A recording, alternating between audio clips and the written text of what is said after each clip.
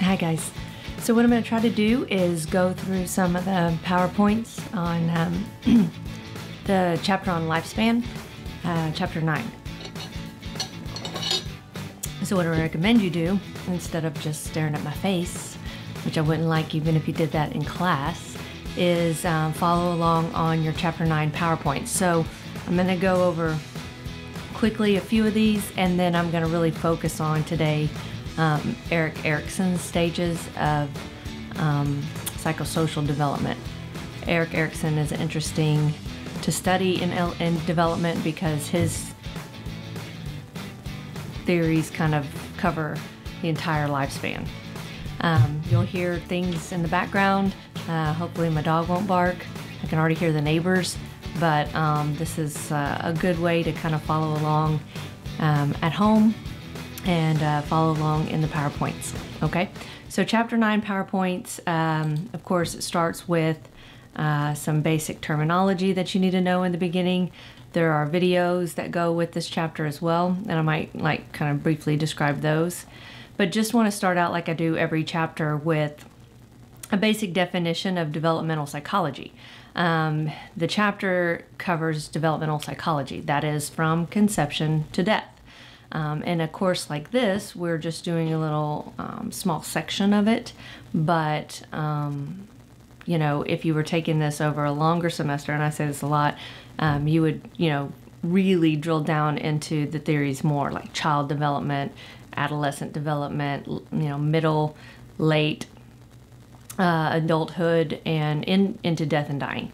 But in this chapter, we're just the textbook covers the whole lifespan, but we're just going to hit some high points.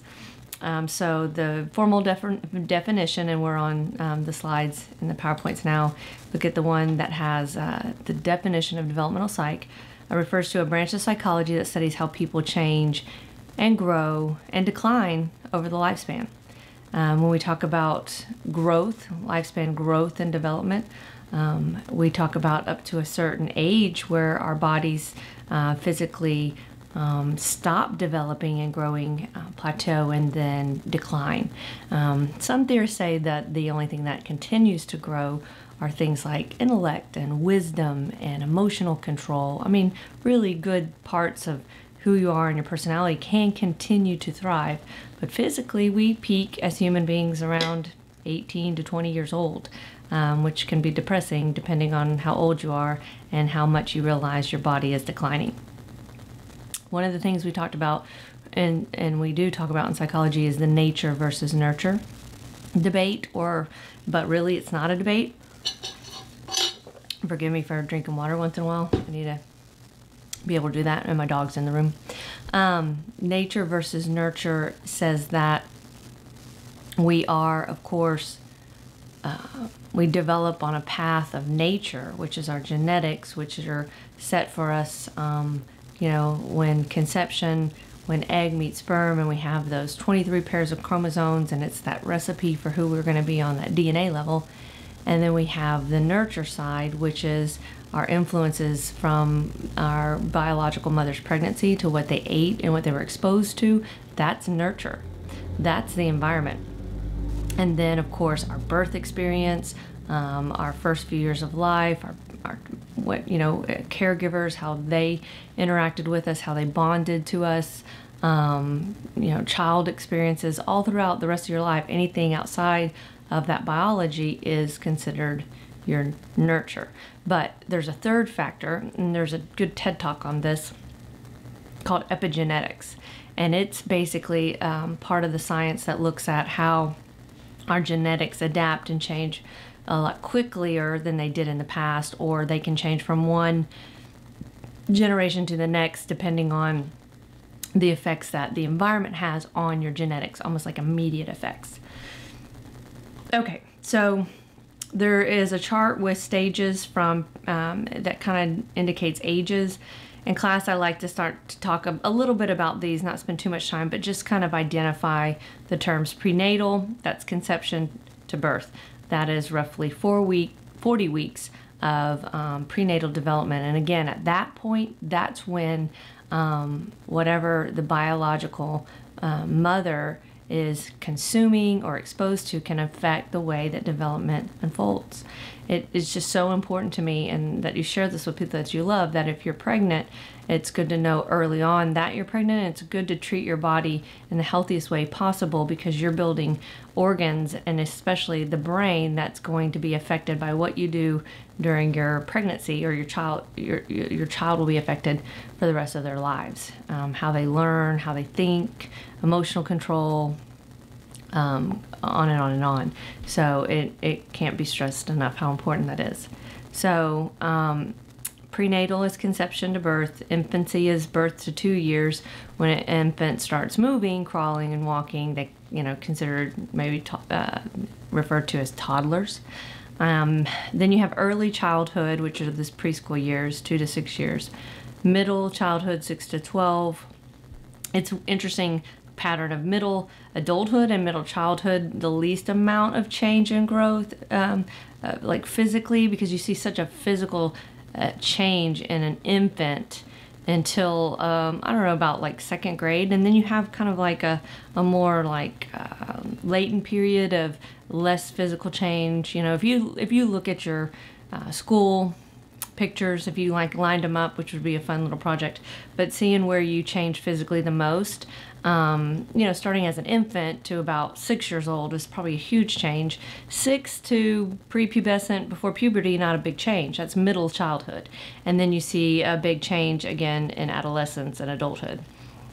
So, but in middle adulthood, it's kind of the same. You have, somebody who pretty much looks a certain way, except, with the exception of big life changes, major, weight gain or weight loss. But you might see an individual look pretty similar if you set up their pictures from, I don't know, like 35 to 55. Middle adulthood. Late adulthood is 65 years to death. If you were studying this on a developmental level, you would look at late adulthood into micro stages like old, and oldest old. Those are 3 stages during late adulthood that really indicate more, the type of person you are in late adulthood, how healthy you are, how vibrant you are, how physically fit you are. And that can vary completely separate from your chronological age, depending on how you took care of yourself, especially in your early 20s. And late teens, early 20s, how you took care of your skin. Did you smoke or did you not smoke? Drinking, exercise, diet, stress, sleep, all those factors that a lot of my students are experiencing in the stage right now, young adulthood. The way you take care of yourself now will make a big difference in how you age later. But it's so hard for people to think long term like that.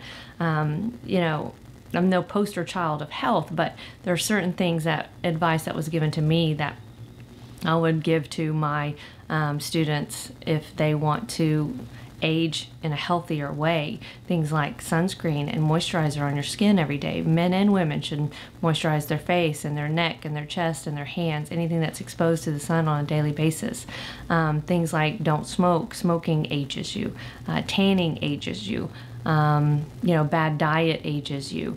Weight gain and the wear and tear it has on your bones and your joints. Those things can age you quickly as you get older, or those things are environmentally, you're able to impact them based on your decisions younger in life. All right, so late adulthood would be a 55-year-old could be considered oldest old if they're homebound and they can't get around and they have a lot of health problems like diabetes and high blood pressure. But you can be 85 and be very active and very mentally alert. So that's when those environmental impacts kind of take a toll later.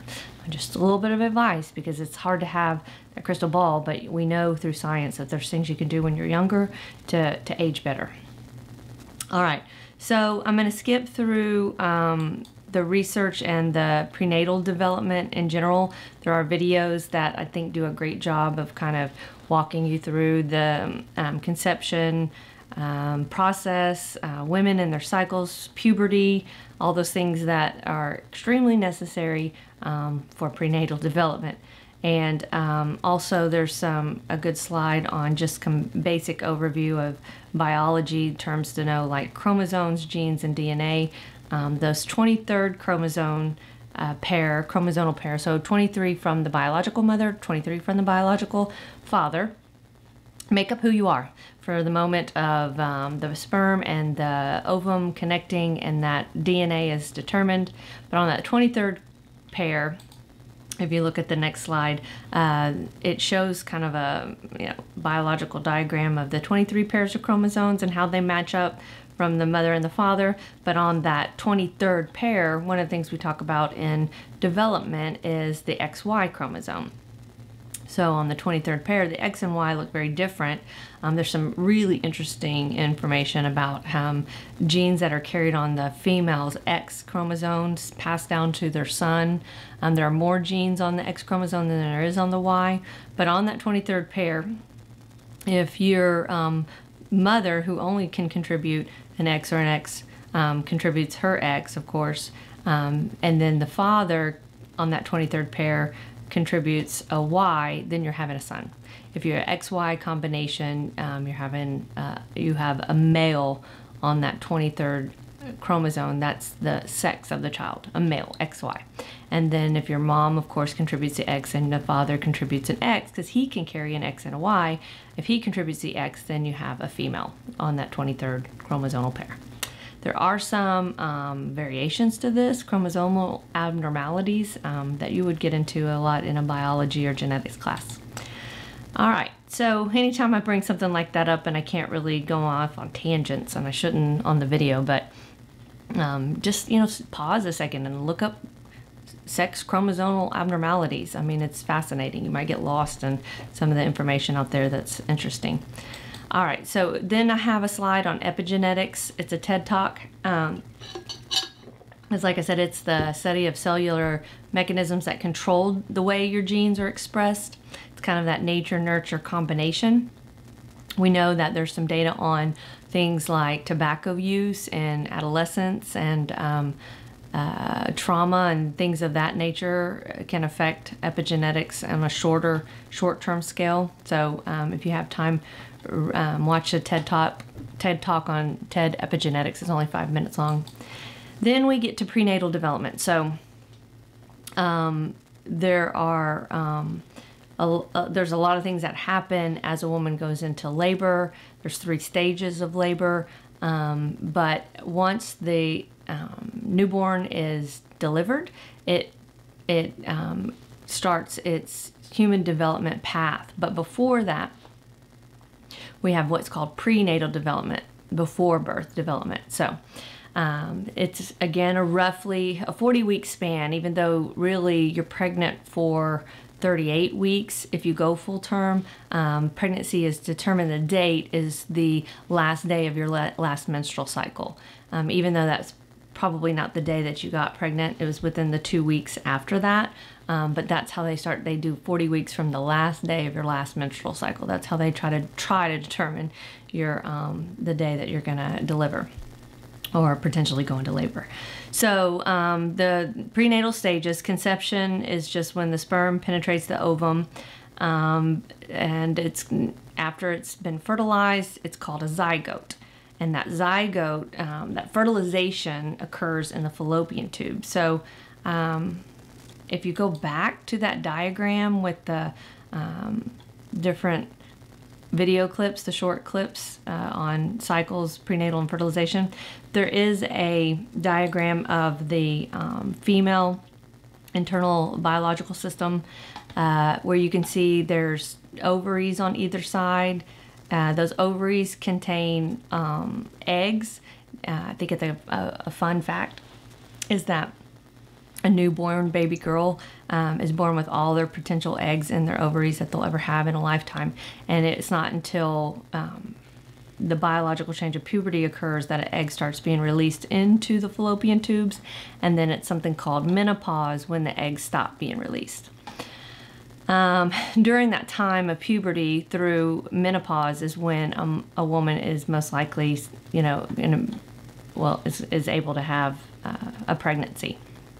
So you have the ovaries, you have hundreds of thousands of eggs. An egg is released every other ovary, every other month during the beginning of puberty and then it's released one at a time, like I said, every other month into the fallopian tube. So it's in the fallopian tube itself where fertilization occurs. So if there is no sperm in the area, then that egg is going to travel down through the fallopian tube, through the uterus, the little triangle shape, if you're looking at the same slide I'm looking at, organ, and then is flushed out with a menstrual cycle once a month as this process, happens over and over and over. However, if there are sperm and a sperm gets all the way to the fallopian tube, which if you watch your video, thousands and thousands of them will, some go to the wrong fallopian tube, some go to the one where the egg is, and the egg is traveling in that tube for that 2-week time period, then if an egg and a sperm combine and fertilization occurs, then now is considered a blastocyst. And so that blastocyst now travels down the tube into the uterus, and if it's a healthy, viable pregnancy, it will attach to the uterine lining. The lining has, that endometrial lining has built up with blood and tissue ready to house a pregnancy, and then it begins to grow there. And if it goes full term, in about 38 weeks is when a woman will go into labor, and that uterus area is stretched out to house the stages of the baby, and then birth occurs either through C-section or a vaginal birth through the birth canal. That's a fun little diagram. Okay, so then we go back to our little prenatal development stages, skip down a few. Conception, zygote, then the germinal period, the first 2 weeks after conception in the tube, and then it travels. Once it travels and attaches to the uterus, then it's the embryonic period. And you will hear the it being referred to as the embryo. That's week 3 to week 8 after conception. So it's about 2 months into pregnancy, and you're already out of the embryonic period. 2 weeks, the first 2 months attached in the after attachment, and then the last 7 months is in the fetal period, and that's when it's referred to as a fetus. So the embryonic period is interesting, that short little time period, because that's when all the major organs are being developed.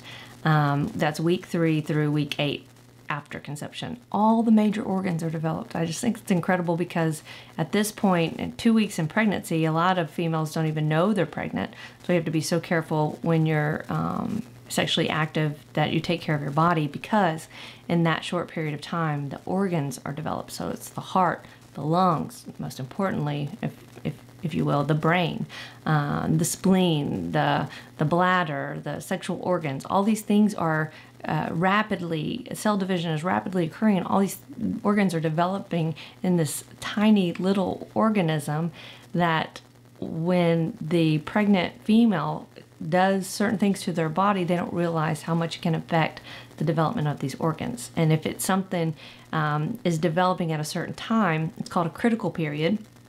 And if the female is exposed to something harmful, that harmful thing is called a teratogen.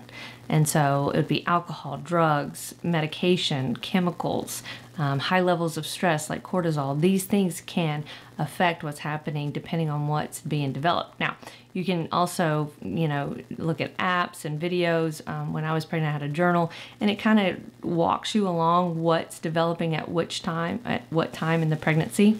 And when something feels so abstract and detached, especially when you're pregnant or you're with somebody who's pregnant, you don't really grasp what's occurring inside of that female body.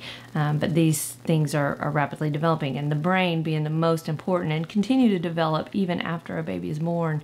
That brain needs to be protected and as healthy as it possibly can be.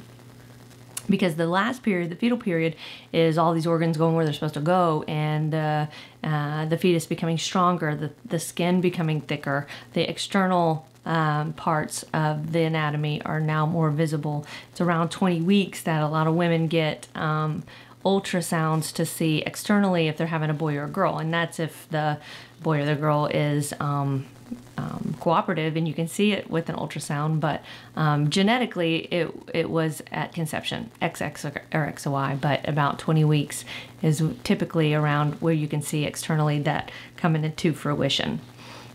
I don't know, have you ever asked your mom about your birth experience? Maybe you should. It's probably a pretty fascinating story. Don't ask them how you got pregnant with you. Don't ask how they got pregnant with you. Ask about the birth experience. Because I have a feeling after your mom tells you about your birth experience, you might just want to thank her or buy her a car. All right, so there's a whole section on teratogens. This is how I always remember it and teach it, like teratogens are terrible. That's just a little mnemonic to remember that these are the harmful things that can really cause malformation or defects in an embryo or fetus. All right, so then we have the baby, the infant is born. The section in your book on newborn senses, what they can see, hear, taste, smell, feel, what is sensitive, what is continuing to develop, like their eyesight, some physical milestones. But I want to kind of skip past Piaget. Piaget is a section you should definitely review on your own and go through the 4 stages of cognitive development. But I'm going to focus now, I'm going to end with something called Erikson's theory of psychosocial development. And what he thought was very important, something called identity formation. So Erikson's stage, Erik Erikson and his wife they were both psychologists, scientists, who studied how an individual from birth to late adulthood develops psychosocially. And he believed that each age group, each section as we go through it, was associated with a drive or a conflict and a crisis to kind of resolve. And as you resolve these psychosocial crises, so psychologically the internal effects of behaving and thinking in a social environment, right? This is what we're talking about, like emotions and personality and attachment. These are the qualities that we're looking at. And he divided these, and he theorized that each stage varies from positive to negative. Like it can be resolved in a positive way if most of the conditions were good, and then it can be resolved in a negative way if these needs weren't met, and that the negative resolution can also trickle into the next stage, which can affect lifelong personality, emotional development. So that's what we're going to go through. So there are 8 stages. I'm not super used to talking about these all by myself, but I will for you. So what the activity that goes with the Erikson stages is for you to know all 8 stages, the name of the stage. So the life stage is the age.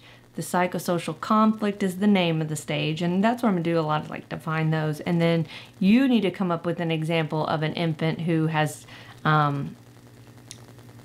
expressed or learned how they learned to trust, and then the negative conflict, mistrust. So as I give you examples, maybe that'll make more sense. 8 stages, 8 conflicts. All right, starting with the first life stage, infancy. Erikson says this was birth to 18 months, not 18 years, 18 months. And that psychosocial conflict is trust versus mistrust. Now, hopefully you've read the book and you've read about attachment and bonding and how extremely important that is after birth and through the infancy, not just with the mother and the infant, but also the father and also other caregivers that the infant is exposed to. The more people that love and take care of and nurture, snuggle, feed, give medication, change diapers, the more positive people in that infant's life, that infant can look at that person and realize that their being, their life is important, that they are loved, and that you can trust the people around you to take care of you. The more you have that, the more attachments, positive attachments, secure attachments you have, and better the emotional personality development of that infant and that emotional development that will last for the rest of their life.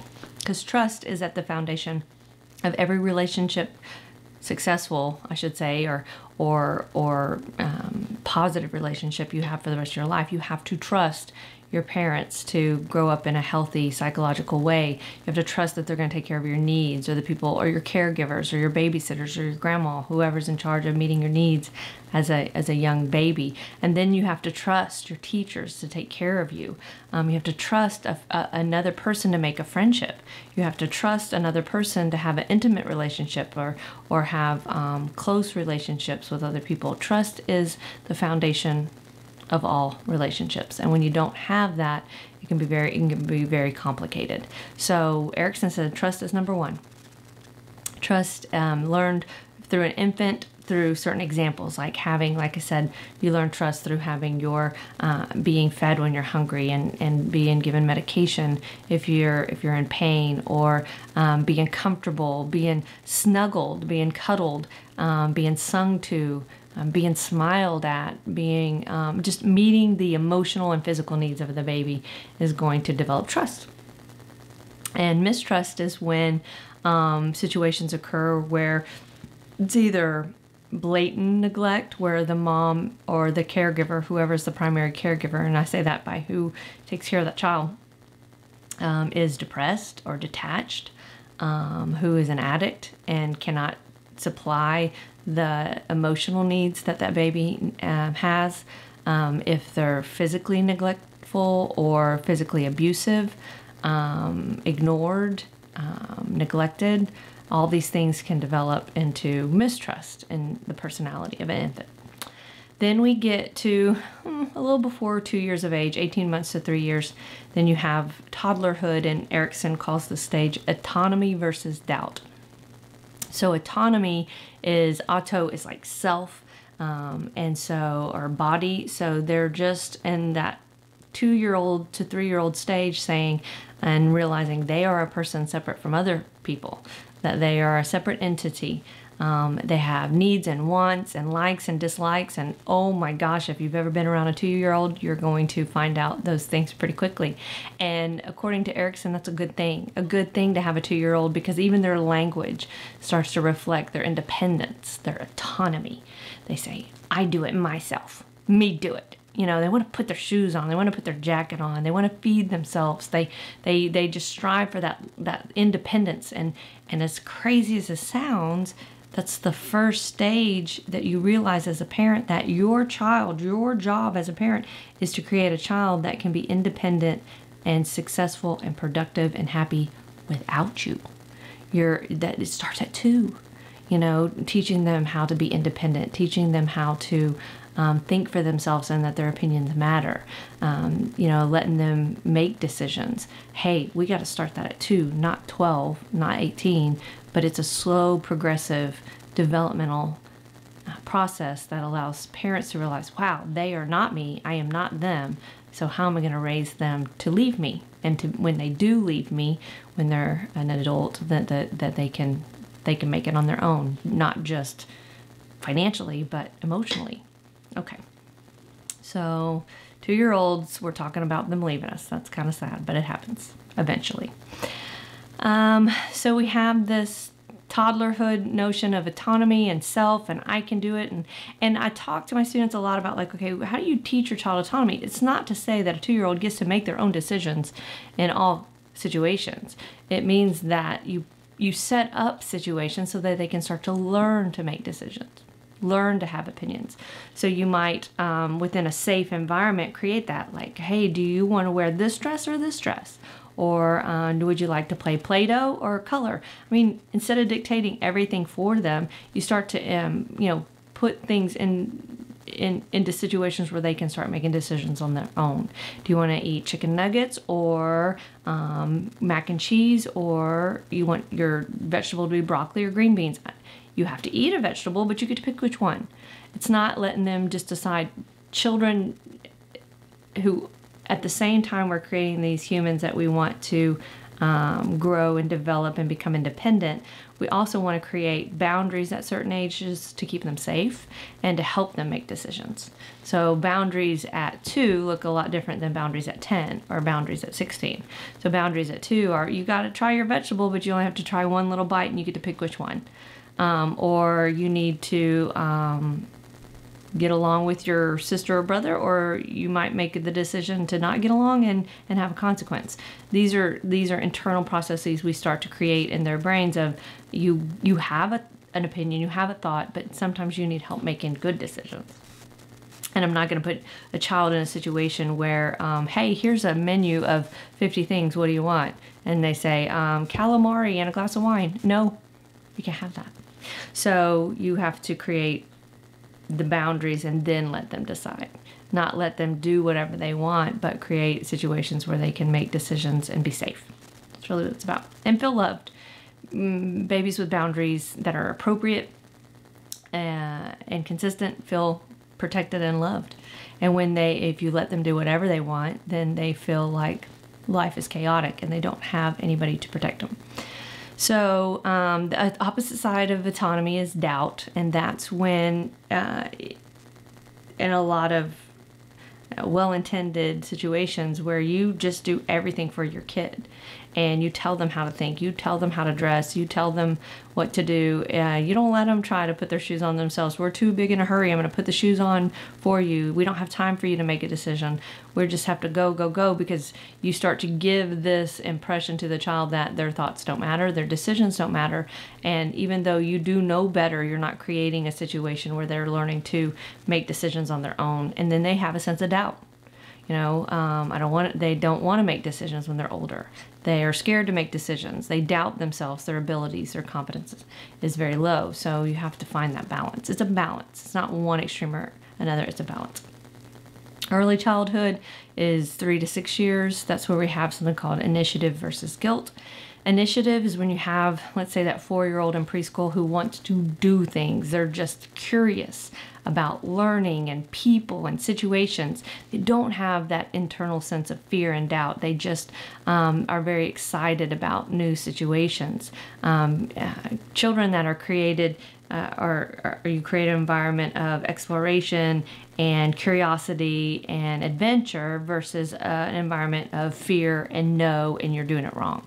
Those are our two extremes. So, or not even extreme on the encouraging side, but just the negative and the positive resolution, I should say. So we have the initiative where you have your preschooler, and I always use this example of the guy comes into the preschool, the woman with the wildlife stuff, like all the animals in the cages, and you have this little 4-year-old. They're all sitting there waiting for the animal person to show them all the different animals. And when you see a kid with initiative around 4 years old, is what you want to see. They just look like they're going to explode. They want to touch the hedgehog, or they want to see the snake, or they want to see, and they might be a little hesitant, but they're like, oh, and you say, hey, who wants to touch, the little hissing cockroach? And touch a little, and you see that little 4-year-old. They're so excited. They're so curious. They just can't wait to explore something new and fascinating. But on the flip side, and this isn't even shyness, this is a child that already has this internal sense of doubt and now guilt and shame, and they're like, don't call me, I'm going to break it, I'm going to do it wrong, I can't do it. They already think they can't do things because somebody has already done all those things for them or told them they do them wrong. They don't try new artistic things. They don't try new ways of thinking about things because they think they already have that internal voice saying they're doing it wrong and they're guilty. So we want to see the kids say, "Oh, hokey pokey! I can't wait to learn the hokey pokey," versus the kid that's just like, "No, don't call on me, please. I'm going to do it wrong." So seeing those things early on, encouraging a child to explore, because really the big picture is curiosity is learning. And learning is an adventure and is fun when you see it as, wow, I want to try this. I want to learn this. I don't want to be scared of things. I want to explore new, exciting things instead of that sense of fear of not doing anything that holds you back. All right, then we have, so there's initiative versus guilt. Then we have middle and late childhood. Erikson says it's industry versus inferiority. So industry is a sense of, hey, I'm good at something. And it's at this age around, middle school, not middle school, middle childhood, elementary school, where kids start to realize they might not be the best at math in their class. There's kids that are better than them, or they might not be the fastest reader, or they might not be the strongest on the, in PE, or they might not have the prettiest voice in music. They start to realize that they have skills that are different from other people, and that's fine. It is the responsibility of the caretakers to find in their child what they are good at. And here's the reality. Everybody's good at something. But the reality is also that it's sometimes harder to find those things if they're not your mainstream things in an elementary school. I mean, there's more to life than just cheerleading and sports, which there's nothing wrong with those things, but kids need to also explore other things that they're good at, because if they don't find that industry, that sense of being good at something, then they start to have a lot of self-doubt. They start to have inferiority. They feel inferior to other people. And here's the thing. All people are smart in different ways. How are you smart? We have to get away from this kid's smart, this kid's not smart. Not true. There's so many ways that you can be smart, and it's a good time in your life to help a child explore those things artistically. I remember when my nephew, was not interested in sports, and he wanted to learn to tap dance. And his family, even though that wasn't their ideal situation at the time, they encouraged him to do what he was good at, which eventually led to his career. Somebody might love to cook. A child might like space and exploration, or robotics. Some kids might be good at athletics or swim or soccer. So there's talents that are within your child or in a child itself, and it's about exploring those talents, because you don't even have to be the best at something. The Lord knows what I was really good at, especially in 3rd grade: talking, getting up in front of people, making people laugh. And even though I'm sometimes embarrassed, I have some of my old conduct sheets from elementary school. She talks too much, she's disruptive. I'm so sorry. If I could go back and tell my teachers how sorry I am, I would. But the good news is that's what I was good at, and it led me to a job. It led me into a junior high and high school experience where I could be on stage and I could talk to people, I could be a leader, and then it led me to a job as a professor that I'm very comfortable in front of people, and I like to motivate and talk and make people laugh. So what can sometimes seem as kind of frustrating for parents and teachers in elementary school can turn into their talents and then potentially into maybe a major or a career or a hobby. So try to find that. Try to find it and nurture that in your child, because it gives them a sense of industry. So I could have said, I was so bad at my times tables. We would have these timed practice multiplication tables, and they'd say, go and do your ones and your two. And I just was horrible at it. I mean, I just had a hard time memorizing something so abstract, so detached for, a 3rd grader. And then I started looking around thinking, well, maybe I'm not as smart as I thought I was. And I was smart, but just in a different way. So what that will allow you to do is have a sense of industry. When you're good at something, you can say, okay, look, hold on, my phone's blowing up. It's actually my coworkers. Okay. So where was I? I do this a lot, don't I? Get off topic. Okay, so it's the idea that you have industry, and you can say, hey, I don't have to be the best at math. I have to work at math, and math is the thing that I need to learn. Or I don't have to be the best at baseball, but hey, I'm a really good singer. It buffers that self-esteem. It helps you get to what's known in Erik Erikson stages as the most important stage, which is identity, which is next. So you have an industry or you have a sense of inferiority, and that's pretty self-explanatory. The next one is adolescence. This is identity versus role confusion, and arguably Erikson says this is the most important stage. I agree and disagree. I think all the stages build up and affect each other. But the identity one is definitely very important because, according to Erickson and his research, identity is to be explored during adolescence. Who am I? What are my morals? What are my values? What are my religious views? What is my style, my likes and dislikes, preferences, interests? And so adolescence should be a safe time to explore those things. The problem with that is, with that energy and that maybe curiosity, is also a tendency for some adolescents, or most adolescents, not to have the problem-solving cognitive skills to think about consequences or and potentially make mistakes that could affect you for your lifetime. But as long as you have some kind of boundaries, adolescence should be a part of being you. Find out who you are.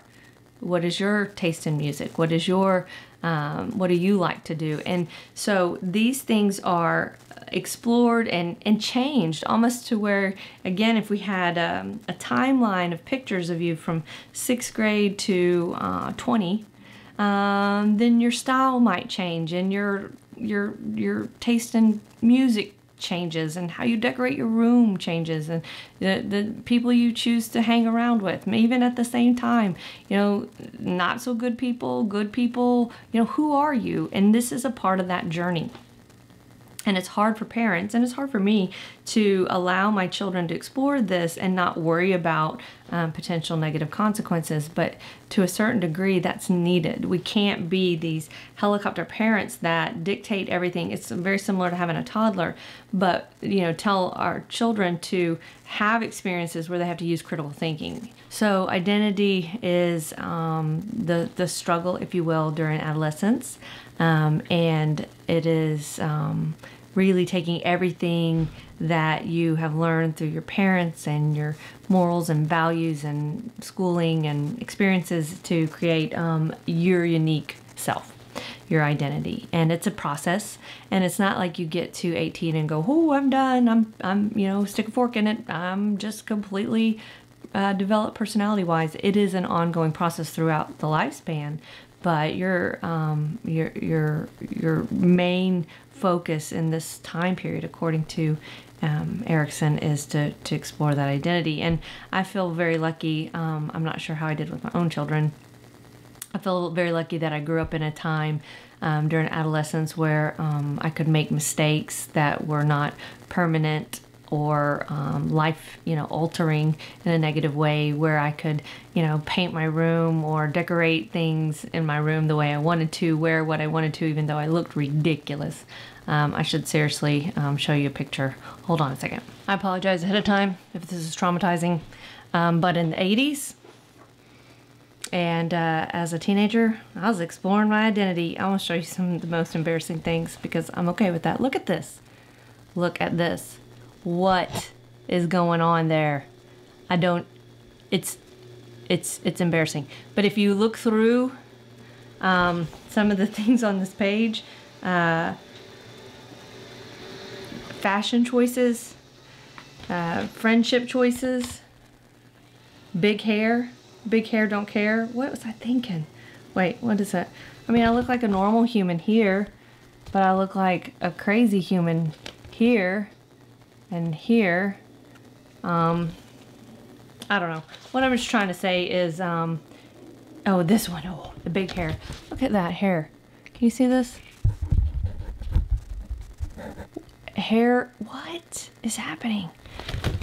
I don't know. I still feel like I have big hair. Anyway, I think my point is, I was a punk rocker and a cheerleader and a rebel and a churchgoer, and had bad friends and good friends, and listened to all kinds of music, and what my mom would probably say to this day is a really good guardian angel. But at least I had the opportunity to figure out who I was, because by the time I got to college,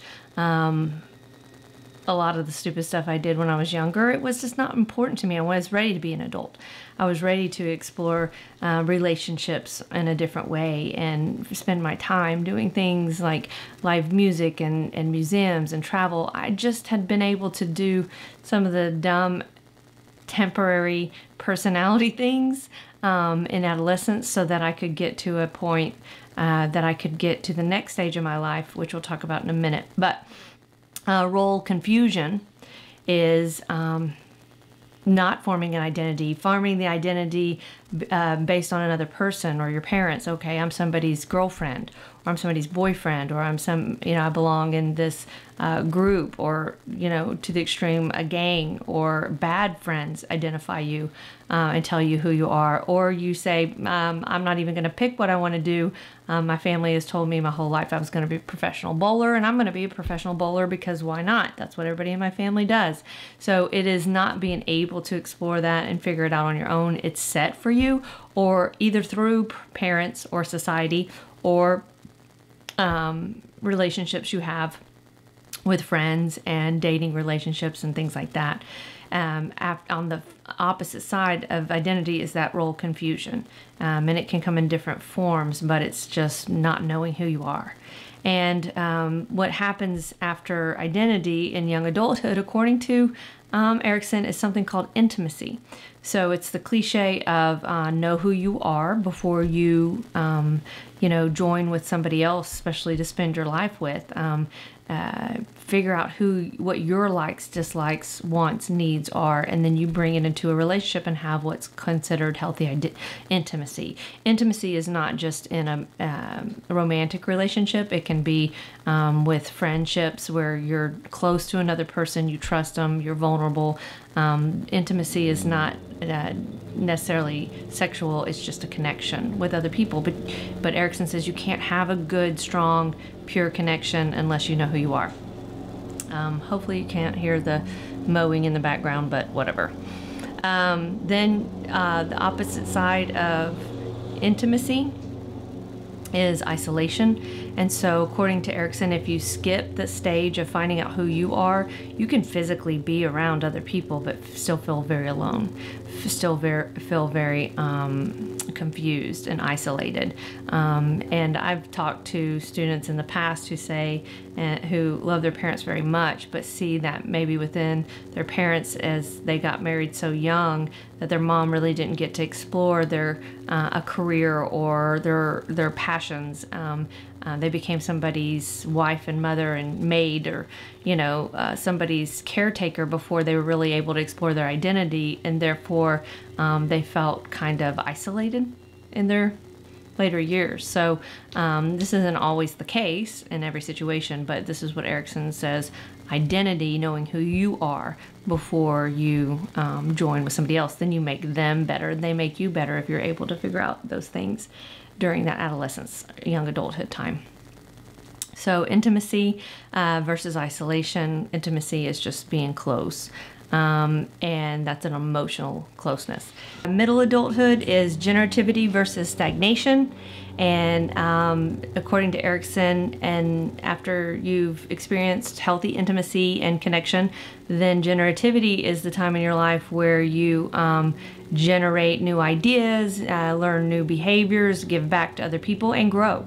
I think a problem with middle adulthood is people not growing, not learning and pushing themselves and continue to be the best version of themselves, either through work or family or personal health growth, whatever, relationship growth. But generativity means to generate, to do something, to achieve something, to make a difference, to be productive, to learn, and that's opposed to stagnation. So stagnation could be middle adulthood, where you don't change, you don't grow, you don't evolve as a person into a better version of yourself. Generativity could be taking classes and growing, or becoming a grandparent and mentoring. Stagnation could be doing the same thing every day, not growing in your job, not doing anything different in your life, and just kind of hitting the repeat button, Groundhog Day, if you will, and your days and your weekends look the same, and you're waiting for something, but sometimes retirement or a change, but it can be stagnant. So it can be very depressing. It can be very, the opposite of growth. It can be very unfulfilling. So then you have the last stage, which is late adulthood, ego integrity versus despair. And psychosocially, what that looks like is integrity is just living your best life throughout all the stages, getting to the end of your life and having a sense of satisfaction and connection. Integrity at late adulthood would be somebody where I'm always just so blown away and proud of my students. And you have a 50-year-old in your class who's going back to be a nurse. I mean, maybe she wasn't able to do that in her 20s, but she's going to live her life with integrity and do what she set out to do, even if it's a little bit harder, if it's not considered, socially what everybody else is doing. They're going to reach their goals. They're going to mend relationships that are dysfunctional or change dysfunctional relationships. You're going to connect to people. You're going to have something at the end of your life. Ego integrity is going to be that thing at the end of your life where you said, I did something important, something positive. It has nothing to do with living your life to accumulate stuff or money or materialism. It's connections. I mean, as morbid as it sounds, integrity is when you can live your life and die knowing that you loved others fiercely and completely, that the people you love knew that you loved them, that you made them a priority, that you will be missed, that you made a difference in lives. This is ego integrity. So the opposite of that would be despair, and it's despair. It is somebody getting to the end of their life with regrets, without social connections, without making a positive difference, with that selfishness kind of internalizing as I didn't get to do what I wanted to do, or this life wasn't what I would have chosen, or I wouldn't do it the same. It's depressing. It is despair. And it's regrets. So I say, and I've always said, I sometimes quote Erik Erikson with using or not quote Erik Erikson, I use a movie called Shawshank Redemption. There's a part in it, if you haven't seen it, you have to see Shawshank Redemption, but where the character says, get busy living or get busy dying. So there's a time in your life where you either grow and evolve and become a better person and the best person you can be to make the biggest positive difference, or what are you planning for? Your retirement, your death, your funeral? You have a certain finite amount of time to make a difference. And in Erikson stages, when you live your life with integrity, and guys, integrity is today. You don't wait till late adulthood to live your life with integrity, to do what you said you were going to do the right thing, to do the right thing when nobody's looking, to do the things that connect you to other people. Those things are integrity that are infused in your entire life. So if, God forbid, you pass tomorrow, then somebody says they lived their life with integrity. They did what they said they were going to do. They made certain things important that they said that were important. They met their responsibilities. They achieved their goals. These are all things surrounded with integrity. So my big message is, don't wait till late adulthood to search for integrity. Live your life that way, because when the end of your life comes, then you know that you did the best you could. You made mistakes. There's nothing wrong with making mistakes, but you mend them and you fix things that are broken, and you prioritize important relationships. Every day is the day to live with integrity. So you get to the end of your life and you don't have regrets. And even though you will be severely missed, then you know that the people that you came in contact with and the people that loved you will be impacted by your life for the rest of your life. So that's the goal. So that's all I'm going to cover in chapter 9. There's some, again, videos on the adolescent brain and things like that, but that's all we're going to cover today. So thanks for sticking with me. Hopefully you were looking at the PowerPoints. Hopefully this wasn't too goofy. Hopefully the lawn mowing equipment in the background wasn't distracting. So make it a good one. Thanks.